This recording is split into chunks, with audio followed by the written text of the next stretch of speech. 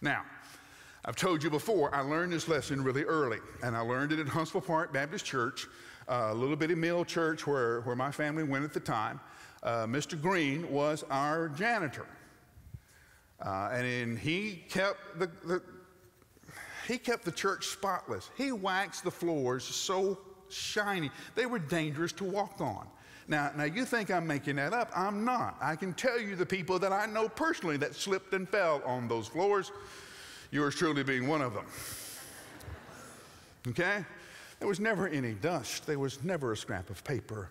And if you ask Mr. Green, he would tell you, Jesus will be here Sunday.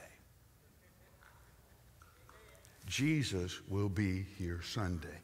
He wasn't cleaning that church for a paycheck. He wasn't cleaning it for the little brats who'd be on the back row of that church. He knew that Jesus would keep his promise, that 2 or 3 people gathered together, Jesus would be there. And when Jesus came into that church, Mr. Green wanted him to see the love that he had for his Savior and the way those floors shined. Mr. Green took work and made it into worship. Because Mr. Green changed the question he was answering. Am I being faithful to God where I am according to the people I'm with? Is the place I am markedly, qualitatively better because I'm in it?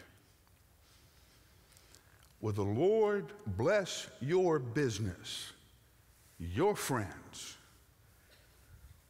simply because you're there? That's what happened with Joseph. He chose to answer a different question. He understood that there are no such things as moments that don't matter.